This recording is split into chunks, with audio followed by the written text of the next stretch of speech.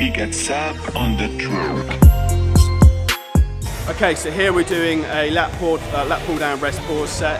So we're going to go for the first set, we're going to aim to try and fail between 12 to 15 reps. I set my phone up with a stopwatch, so once I hit failure I look down, check the time on the phone, and then wait 20 seconds, go again for another second set. Then once I hit failure on the second set, I'll do as many reps as I can, I'll take another 20-second rest and then go again. So it's effectively 3 sets in one. You take two 20-second breaks, two 20-second breaks. Now every set is to absolute failure. We get sap on the track.